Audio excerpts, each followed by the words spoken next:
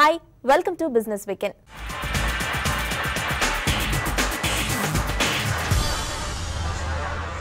ఏడాది దేశీయ స్టాక్ మార్కెట్లు ఇన్వెస్టర్లను మెప్పించలేకపోయింది. ఏడాది అశాంతం తీవ్ర ఒడిదుడుకుల మధ్య కొనసాగిన మార్కెట్లు పడిన ప్రతిసారి ఇన్వెస్టర్ల గుండెల్లో గుబులు పుట్టించింది. జనవరిలో ఏకంగా సెన్సెక్స్ 2500 పాయింట్లు లాభపడి ఆశలు లేపినప్పటికీ బడ్జెట్ తర్వాత నేలచూపులు చూసింది. దీర్ఘకాలిక మూలధన లాభాలపై 10% పన్ను విధించడాన్ని మార్కెట్ జీర్ణించుకోలేకపోయింది. దీంతో మార్చి 23న ఏడాది కనిష్ట స్థాయికి మార్కెట్లు పడిపోయాయి. అయితే ఏడాది మొత్తం మీద సెన్సెక్స్ 6.7%, నిఫ్టీ 4.1% లాభపడ్డాయి. గత ఏడాది జోరు మీదున్న మిడ్ అండ్ స్మాల్ క్యాప్ సూచీలు ఈ ఏడాది బేరుమన్నాయి. Mid cap 14%, small cap 24% నష్టపోయాయి. 2018 gainers విషయానికి వస్తే నిఫ్టీ ప్రధాన షేర్లలో Bajaj finance 53%, tech Mahindra 42%, TCS 43%, HUL 35%, Infosys 27% చొప్పున లాభపడ్డాయి. TCS 60%, yes bank 42%, Bharati Airtel 40%, వేదాంత 39%, హెచ్పీసీఎల్ 38% నష్టపోయి ఈ ఏడాది టాప్ లూజర్స్గా నిలిచాయి. ఇక ఈ ఏడాది స్టాక్ మార్కెట్లపై విశ్లేషణ, అలాగే మీడియం టర్మ్ కోసం Karvy fundamental analyst Arvind special recommendations ను ఇప్పుడు చూద్దాం. 2018 మొత్తానికి చూసుకుంటే క్వైట్ అన్ ఈవెంట్ఫుల్ ఇయర్ అని చెప్పుకోవచ్చు అండి. Various things Hess happened through out the year అని చెప్పుకోవచ్చు. మనము స్టార్టింగ్ విత్ ఎల్టీసీజీ మనకి ఏదైతే ఉందో long term capital gains tax introduce ఒకటి చేశారండి. సో అంతవరకు ఆల్ టైమ్ హైలో ఉన్న మార్కెట్స్, జనవరి ఎండింగ్ వరకు ఆల్ టైమ్ ఉన్న మార్కెట్స్ కొద్దిగా రియాక్ట్ అయ్యాయని చెప్పుకోవచ్చు. ఎల్టీసీజీకి మన బడ్జెట్ అనౌన్స్మెంట్లో అరుణ్ జైట్లీ గారు చేసిన దాంతో కొద్దిగా లేట్గా రియాక్ట్ అయినా కూడా I think it has taken it's kind of impact ఉండిందని చెప్పుకోవచ్చు అండి. డెఫినెట్లీ అక్టోబర్ సీజన్లో ఆల్మోస్ట్ $86 పర్ బ్యారెల్ వరకు వెళ్ళిన ఆయిల్ ఇప్పుడు ఆల్మోస్ట్ $53 పర్ బ్యారెల్ లెవెల్లో హోవర్ అవుతూ ఉంది. ఓవరాల్గా చూసుకుంటే it's a decent set, like $53 per barrel రావడం అనేది ఓకే అని చెప్పుకోవచ్చు ఫర్ ఇండియన్ పర్స్పెక్టివ్లో చూసుకుంటే. దాంతోపాటు రూపీ కూడా క్వైట్ న్యూస్ అని చెప్పుకోవచ్చు అండి. మనకి ఆల్ టైమ్ హై 74-75 లెవెల్స్ వరకు టచ్ అవ్వడం జరిగిందండి. ఇన్ఫాక్ట్ 74.16 వరకు వెళ్ళడం జరిగింది ఆల్ టైమ్ హై. అంతవరకు డిప్రిషియేట్ జరిగిందండి. Especially because it's not that rupee was weakening, all the emerging economies currency week అవ్వడంతో ఆ కొద్దిగా టోల్ మనకి, and at the same time dollar was strengthening against all the emerging markets. వీటిని చూసుకుంటే ఆ toll మన రూపీ పైన కూడా పడడం జరిగిందండి. సో ఆ కోవలో కొద్దిగా ఐటీ ఫార్మ్స్ కూడా ఇంప్రూవ్ అవ్వడం జరిగింది, పర్ఫార్మెన్స్ కూడా ఇంప్రూవ్ అవ్వడం జరిగింది. సెప్టెంబర్లో one big news, in fact one bad news ఏదైతే చెప్పుకోవచ్చు అంటే అది ఐఎల్ఎఫ్ఎస్ ఇష్యూ అండి. So nobody expected that it came all of a sudden అని చెప్పుకోవచ్చు. It started with one of the rating agency down grading it. కాకపోతే ఏంటంటే issue was really big, and ఆ ట్రికిల్ డౌన్ ఎఫెక్ట్ అనేది మనకి NBFCs కానివ్వండి, banking side రావడం కూడా జరిగింది. సో ఏ బ్యాంక్స్కి అయితే ఎఫెక్ట్ ఉండిందో, ఎక్స్పోజర్ ఉండిందో, లైక్ ఎస్బీఐ కానివ్వండి, ఎస్ బ్యాంక్ కానివ్వండి, వీటన్నిటి మీద ఆ ఎఫెక్ట్ అనేది కనబడిందండి. బట్ ఎన్బిఎఫ్సిస్లో లిక్విడిటీ ఇష్యూస్ ఇంకా కంటిన్యూ అవుతున్నాయండి. ఎస్పెషల్లీ హౌసింగ్ ఫైనాన్స్ మార్కెట్స్ ఏదైతే ఉంటాయో, మనం plain vanilla housing finance markets like Can Fin కానివ్వండి, డిహెచ్ఎఫ్ఎల్ కానివ్వండి, ఐబీ కానివ్వండి, ఇండియా బుల్స్ కానివ్వండి, వీటన్నిటి దగ్గర ఈ test taken it's toll. And నా దృష్టిలో it will take some time for this sector to come back అండి. అంటే ఓవరాల్గా ఫండమెంటల్స్ హ్యావ్ నథింగ్ చేంజ్ అండి. ఉన్న సిచ్యువేషన్లో banks are looking strong, especially private banks అండి. మనం పదే చెప్తూ వస్తున్నామండి. ఎస్ బ్యాంక్ కొద్దిగా టైం పట్టినా కూడా it is an a good rising storm అని చెప్పుకోవచ్చు అండి. కాకపోతే ఒక్కసారి రీప్లేస్మెంట్ ఫైండ్ చేసిన తర్వాత అండ్ వాళ్ళ గైడ్లైన్స్ ఎలా ఉంటాయి, వాళ్ళు ఎలాంటి స్ట్రాటజీ అప్రోచ్ అవుతున్నారో చూస్తారో ఇట్ విల్ కమ్ బ్యాక్ అంటూ ద ట్రాక్స్ అని చెప్పుకోవచ్చు. అండ్ ఐసిఐసిఐ బ్యాంక్ కూడా చాలా స్ట్రాంగ్గా కనబడుతుందండి. దాంతోపాటు డీసీబీ బ్యాంక్ మనం రికమెండ్ చేస్తూ వస్తాం పదే. ఇట్స్ రియల్లీ లుకింగ్ స్ట్రాంగ్ అండి. ఎస్పెషల్లీ ప్రైవేట్ సెక్టర్లో mid cap banks like federal bank కానివ్వండి, కరూర్ వైశ్య కానివ్వండి, అండ్ డీసీబీ కానివ్వండి, లుకింగ్ రియల్లీ స్ట్రాంగ్ అని చెప్పుకోవచ్చు. అండ్ పిఎస్యూ బ్యాంక్స్ దగ్గరకు వచ్చేసరికి ఓవరాల్గా ఇయర్ కూడా పెద్దగా న్యూస్ ఏం లేకపోయినా recapitalisation Hess been a big news for ఎవరికైతే రీక్యాపిటలైజేషన్ అనౌన్స్ చేస్తారో ఆ బ్యాంక్స్ రియాక్ట్ అవ్వడం చూసాము. నిన్న కూడా మనకి ఫైనాన్స్ మినిస్ట్రీ నుంచి చిన్న అనౌన్స్మెంట్ రావడం చూసామండి. అరౌండ్ 26,000 crores మళ్ళీ ఇన్ఫ్యూజ్ చేస్తున్నారు, which is again we'll see how far it takes. కాకపోతే ఓవరాల్గా పిఎస్యూ బ్యాంక్స్ పైన అయితే పాజిటివ్గా అయితే లేమండి. ఓవరాల్గా 2019 will be an a decent note అని చెప్పుకోవచ్చు అండి. బట్ టిల్ దెన్ మనకి వొలటిలిటీ మాత్రం definitely కనబడుతుందండి. Through out the year 2018 కొద్దిగా ఎఫ్ఐఐస్ అయితే ఆల్మోస్ట్ 4.5 బిలియన్ రూపీస్ వెనక్కి తీసుకున్నారండి. కాకపోతే అట్ ద సేమ్ టైం మన ఈ డొమెస్టిక్ ఫండ్స్ దగ్గర నుంచి అయితే ఆల్మోస్ట్ 1.08 ట్రిలియన్ రూపీస్ వచ్చాయండి, which is mainly because of SIPs. ఎందుకంటే మనకి ఇంతకుముందు మనకి as a whole investor awareness అనేది కొద్దిగా తక్కువ యాజ్ ఎ హోల్ ఇండియన్ కంట్రీని చూసుకుంటే. కాకపోతే ఏంటంటే ఎస్ఐపీస్ ఇంప్రూవ్ అవ్వడము, ఆ ఫైనాన్షియల్ అవేర్నెస్ రావడం అనేది ఇట్స్ కొద్దిగా దోహదపడుతుందని చెప్పుకోవచ్చు అండి ఇండియన్ మార్కెట్స్కి. ఈ తరుణంలో కొద్దిగా ఎలాంటి స్టాక్స్ చూస్ చేసుకోవచ్చు అంటే ఇన్ఫ్రాస్ట్రక్చర్ సెగ్మెంట్ మనం పదే రికమెండ్ చేస్తున్నామండి. Is looking attractive in terms of valuations. మనం హెచ్జీ ఇన్ఫ్రా కానివ్వండి రీసెంట్గా లిస్ట్ అయింది, అండ్ దాంతోపాటు KNR constructions, Ashoka బిల్కాన్, in fact PNC Infratech ఇలాంటి స్టాక్స్ వైపు డెఫినెట్లీ చూడమని చెప్తాను బికాస్ ఆఫ్ వాల్యుయేషన్ యాంగిల్స్. మనకు ఐటీ అండ్ ఫార్మా కొద్దిగా లాంగ్ టర్మ్ పాజిటివ్ అయితే డెఫినెట్లీ కనబడుతున్నాయండి, ఎందుకంటే రూపీ కొద్దిగా డిప్రిషియేట్ అవ్వడం అనేది కొద్దిగా దోహదపడుతుంది. It will come in 2019 full effect అనేది వస్తుందండి. ఆయిల్ కూడా ఈజ్ ఆఫ్ అవ్వడంతో కొద్దిగా మనకి ఆయిల్ రిలేటెడ్ కంపెనీస్ కూడా కొద్దిగా స్ట్రాంగ్గా పర్ఫామ్ చేసే అవకాశం అయితే కనబడుతుంది. ఆటో సెక్టర్ అయితే it will take some time అండి బిఫోర్ మళ్ళీ ఆ పాత్ రీగెయిన్ చేయడంలో it will take some time, ఎందుకంటే BS6 నామ్స్ రావడం కానివ్వండి అక్కడ కొద్దిగా క్లారిటీ రావాలి. However capex has been already done అండి, కాకపోతే ఏంటంటే waiting for capacity utilisation levels కూడా డీసెంట్గా ఉన్నాయి, వెయిటింగ్ ఫర్ ప్రాపర్ కిక్ అని చెప్పుకోవచ్చు అండి. అక్కడ నుంచి coming to gold, gold has been a decent year అని చెప్పుకోవచ్చు అండి. ఓవరాల్గా 5% డిప్రిషియేట్ అయినా కూడా కొద్దిగా 2019లో పాజిటివ్గా ఉండే అవకాశం కనబడుతుంది, especially because of bank of Japan action కానివ్వండి, ఫెడ్ ఇంక్రీజింగ్, ఇంతకుముందు 3 రేట్ హైక్స్ అనుకున్నారు, ఇప్పుడు ఓన్లీ 2 రేట్ హైక్స్, అంటే kind of a dovish turn అని చెప్పుకోవచ్చు. ఈ యాంగిల్లో అండ్ యూరోపియన్ యూనియన్ యాంగిల్లో చూసుకుంటే gold will be a decent set of decent investment option అని చెప్తానండి. And apart from that one oil కూడా మనము కొద్దిగా వోలటిలిటీ ఎక్కువగా కనబడినా కూడా it will be remain subdued in the next 1 year అని చెప్పుకోవచ్చు అండి. 2019లో రూపీ కూడా కొద్దిగా స్ట్రాంగ్గా పర్ఫామ్ చేసే అవకాశం అయితే డెఫినెట్లీ కనబడుతుంది relative to other emerging markets. మనకు అదర్ ఎమర్జింగ్ కరెన్సీస్తో చూసుకుంటే వీఆర్ అవుట్ పర్ఫార్మింగ్ అండి, జస్ట్ బికాస్ డాలర్ స్ట్రాంగ్ అవుతుంది కాబట్టి మనం ఆ ఎఫెక్ట్ చూస్తున్నాం. ఓవరాల్గా 2018 వాజ్ అ డీసెంట్ ఇయర్ అని చెప్పుకోవచ్చు, it's not so good, decent year అండి.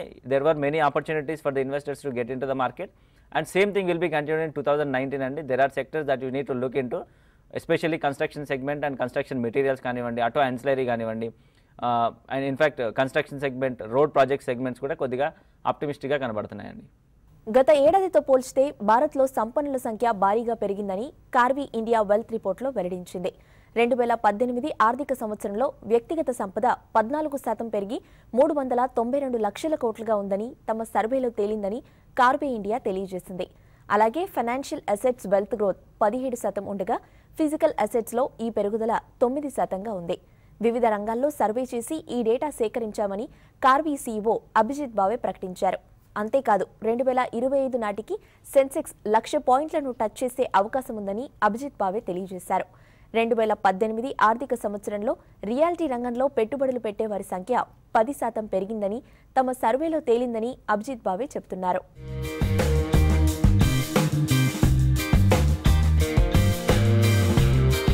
Now the highlight of this report is that last year the wealth has grown by a record number. The overall wealth has grown by as much as 14%. Money in financial asset has grown by 17% and money in physical assets has grown by 9%. Now, if you look at the overall growth in financial assets, clearly the hero is equity, where equity has grown by nearly 30%. The other big growth has come from mutual funds, where that wealth has grown by 35%. If you look at physical assets, you know, a lot of people have said that real estate is dead and real estate will take a lot of time. But real estate has come back and grown at nearly 10%. So what we have seen is that people are investing more money and people are investing more money in financial assets, and within physical assets they are investing more money in real estate. 49వ Indian వాల్యూర్స్ Congress కి Hyderabad వేదికైంది. ఖైరతాబాద్లోని the institution of engineers భవనంలో ప్రారంభమైన ఈ seminar ఈ నెల 30వ తేదీ వరకు జరగనుంది. కార్యక్రమానికి ముఖ్య అతిథిగా SBI Telangana circle head and general manager Ramesh హాజరయ్యారు. దేశవ్యాప్తంగా ఉన్న వాల్యూర్స్ కోసం ఓ సంస్థ ఏర్పాటుకి ప్రయత్నిస్తున్నామన్నారు ఇన్స్టిట్యూట్ ఆఫ్ వాల్యూర్స్ ప్రతినిధులు. దీనికి సంబంధించిన ప్రతిపాదనలు కేంద్ర ప్రభుత్వానికి పంపామని, త్వరలోనే గుర్తింపు లభించే అవకాశం ఉందని institute IOV general secretary Vinay కే గోయల్ తెలియజేశారు. ఇన్స్టిట్యూషన్ ఆఫ్ వాల్యూయర్స్ దేశంలోనే లీడింగ్ వాల్యుయేషన్ అసోసియేషన్గా గుర్తింపు పొందిన సంస్థ. 48 ఏళ్లు పూర్తి చేసుకున్న IOV 49వ ఇండియన్ వాల్యూయర్స్ కాంగ్రెస్ని ఈసారి హైదరాబాద్లో నిర్వహించింది. 3 రోజుల ఈ కార్యక్రమానికి దేశంలోని వివిధ రాష్ట్రాలకు చెందిన వాల్యూయర్స్తో పాటు ఫారిన్ డెలిగేట్స్ కూడా హాజరయ్యారు. And this is our 49th Valuer Congress and we are entering into 50th Congress. There are 550 delegates attended this seminar, this Congress across the country, and eminent speakers also presented in this Congress. This will be continued up to 28 and 29 till 30th of this December 2018. వివిధ సంస్థల ఆస్తులు లెక్కగట్టడం, bank లోన్లు తీసుకోవడానికి సదరు వ్యక్తులు లేదా సంస్థలు అర్హులో కాదో నిర్ణయిస్తూ నో అబ్జెక్షన్ సర్టిఫికేట్ ఇవ్వడం, అలాగే ఇళ్ల స్థలాలు, ఫ్లాట్స్ కొనుగోలు, అమ్మకాల సమయంలో ఎలాంటి ఇబ్బందులు తలెత్తకుండా వివరాలన్నీ క్షుణ్ణంగా పరిశీలించి కస్టమర్లకు ప్రయోజనం కల్పించడం సహా ఆర్థిక వ్యవహారాలతో ముడిపడిన అనేక కార్యక్రమాల్ని వాల్యుయర్స్ నిర్వహిస్తున్నారు. మారుతున్న ఆర్థిక విధానాలు, ఫైనాన్షియల్ వ్యవహారాల్లో ప్రభుత్వం తీసుకుంటున్న విప్లవాత్మక నిర్ణయాలు వాల్యుయేషన్ అవసరాన్ని మరింత పెంచాయని, ముందు వాల్యుయర్స్కి బాగా డిమాండ్ పెరగనుందని ఐఓవి ప్రతినిధులు వ్యాఖ్యానించారు. ముందుగా మనకు జరగబోయే మన ఆర్థిక వ్యవస్థలో జరగబోయేటటువంటి పెను మార్పులు రాబోతున్నాయి. వాటి అన్నింటికీ మనం సరిపడ్డ తయారవ్వాలి అంటే ఇటువంటి నేషనల్ లెవెల్లోనూ, జాతీయ లెవెల్లోనూ, అంతర్జాతీయ లెవెల్లోనూ ఈ రకమైన సెమినార్లు అంటూ ఎప్పటికప్పుడు మనం పెట్టుకుంటూ ఉంటే మనందరం వాల్యుయర్సే కాకుండా బ్యాంకర్స్, మామూలు ప్రజలు కూడా ఒక రకమైన అవగాహన వస్తుంది. ఆ అవగాహన వచ్చిన తరువాత మనం ఇంకా ముందుకు వెళ్ళడానికి చాలా అవకాశం ఉంటుంది. గత 49 ఏళ్లుగా దేశవ్యాప్తంగా ఉన్న బ్రాంచీల ద్వారా వేల మంది నిపుణుల్ని తమ సంస్థ అందించిందని, మునుముందు కూడా వాల్యుయేషన్కి సంబంధించి మరింత మంది ప్రొఫెషనల్స్ని తయారు చేస్తామని ఐఓవి జనరల్ సెక్రటరీ వినయ్ కే గోయల్ తెలిపారు. కొత్త తరహా కోర్సుల్ని అందించడంతో పాటు విదేశీ విద్యా సంస్థలతో ఒప్పందాలు సైతం కుదుర్చుకుంటున్నామని, దీనివల్ల ఫైనాన్షియల్ ఇన్స్టిట్యూషన్స్కి మెరుగైన సహకారం అందిస్తామని వెల్లడించారు. To the 49th Indian Valuer Congress being celebrated by Institution of Valuers and to also welcome on the Golden Jubilee celebrations of Institution of Valuers. Institution of Valuers is a 50 years old institute and specifically for the valuers and the valuation as profession. In 1968 it was formed with an idea when the valuation profession was not at all visible in the country. అంతేకాదు valuation సెక్టార్ని streamline చేస్తుండడం తమకి బాగా కలిసి వస్తోందని IOV ప్రతినిధులు భావిస్తున్నారు. Business వీకెండ్లో ఇప్పుడు short break తీసుకుందాం.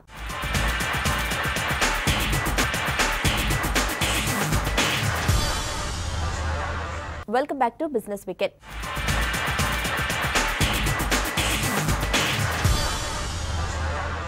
భారత పారిశ్రామిక దిగ్గజం రతన్ టాటా 82వ జన్మదిన వేడుకలు హైదరాబాద్లో ఘనంగా జరిగాయి. హైదరాబాద్లోని గోల్కొండ రిసార్ట్స్లో ఎంపీ కేసినేని నాని కుమార్తె వివాహానికి రతన్ టాటా హాజరయ్యారు. ఈ సందర్భంగా అతిథుల అందరి సమక్షంలో రతన్ టాటా కేక్ను కట్ చేశారు. అనంతరం వేద పండితుల ఆశీర్వచనం తీసుకున్నారు.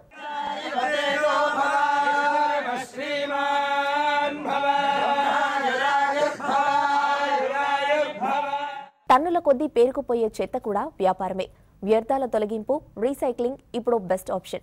ఈ కాన్సెప్ట్తో వ్యాపారాన్ని ప్రారంభించి అతి తక్కువ కాలంలోనే విస్తరణ దిశగా అడుగులు వేస్తోంది హైదరాబాద్కి చెందిన ర్యాపిడ్ యూ టెక్నాలజీస్. వ్యర్థాల సేకరణకు రీసైకిల్ పేరుతో యాప్ను ప్రారంభించిన ర్యాపిడ్ యూ తమ వ్యాపార లక్ష్యాలు, విస్తరణ గురించి వెల్లడించింది. పాల ప్యాకెట్లు, ఇనుప వస్తువులు, పాత పేపర్లు, ప్రతి ఇంట్లో కనిపించే వేస్టేజ్లో ముందుండేవి ఇవే. ప్రతి నెల పాత సామాన్లు, పాత పేపర్లు కొనేవాళ్లు ఇంటి ముందుకొస్తే అమ్మి వాళ్ళు ఇచ్చినంత తీసుకోవడం ఓళ్ళలో జరిగేదే.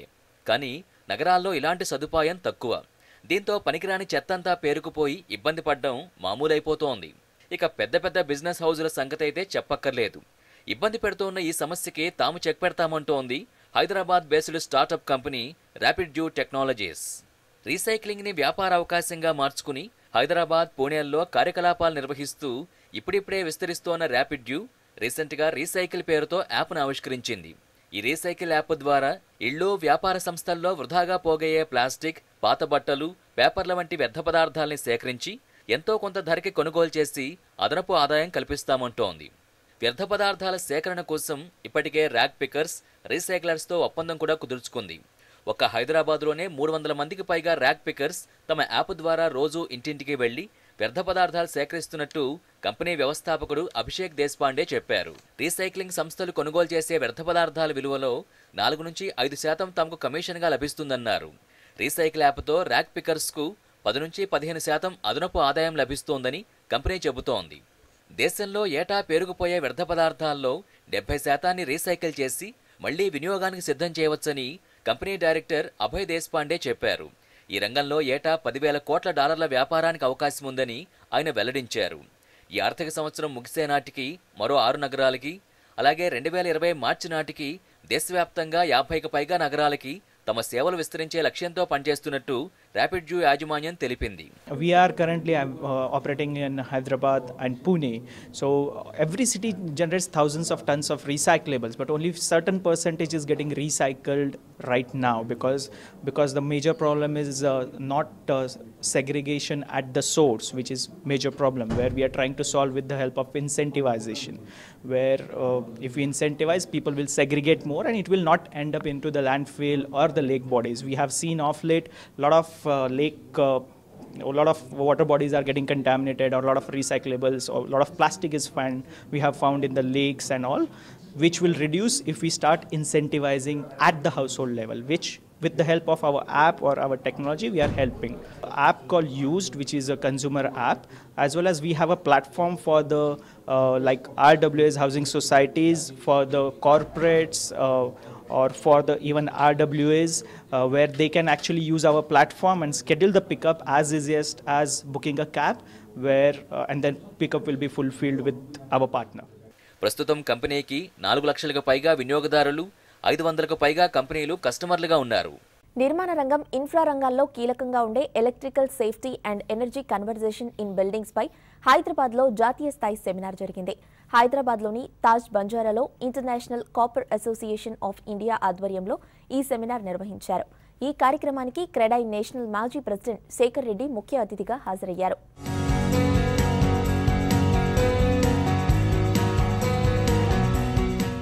International Copper Promotion Association of India, they have conducted a extremely good interaction meet with the experts here for the safety of our citizens and safety of the buildings, and they have been doing this for more than 1.5 decade in India. They have trained a lot of electricians, so they are now making across the country, they are going to various cities and making awareness programs how to take care of, to avoid the accidents. They recommend always use a properly manufactured, whichever the brands are following the codes, standards as per the department, as per the Government of India recommendation or NBC, what type of cable we are using, how it is planned, how it is implemented, and what about future maintenance. If really this type of awareness program, they will definitely help to avoid or minimize the accidents in all types of buildings and public places. I think it's a great initiative taken by the International Copper Association of India.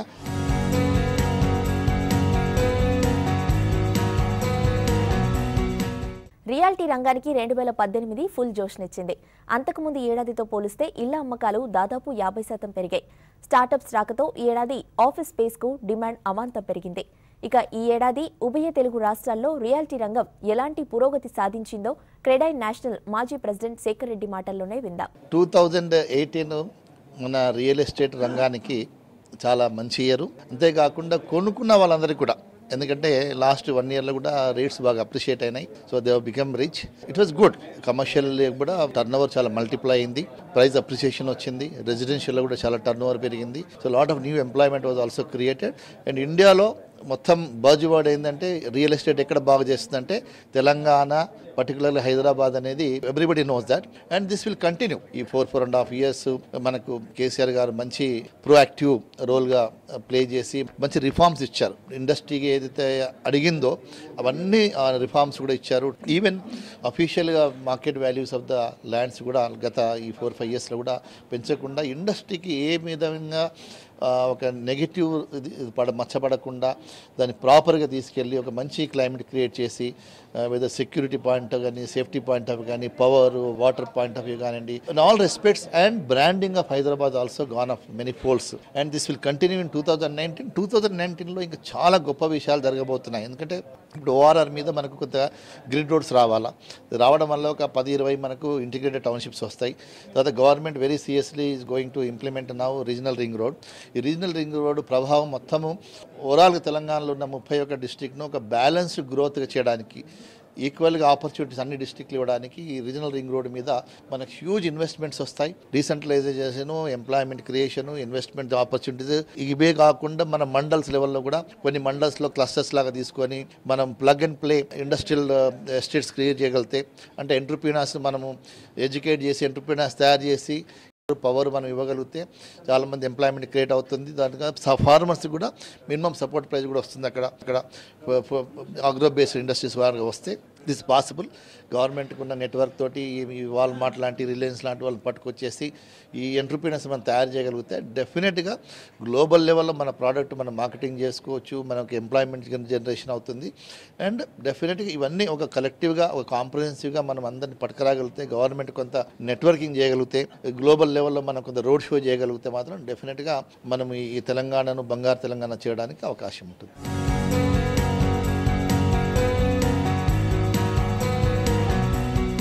ఇవి business weekend విశేషాలు. Next ఎపిసోడ్తో మళ్ళీ కలుద్దాం. Until then keep watching TV5.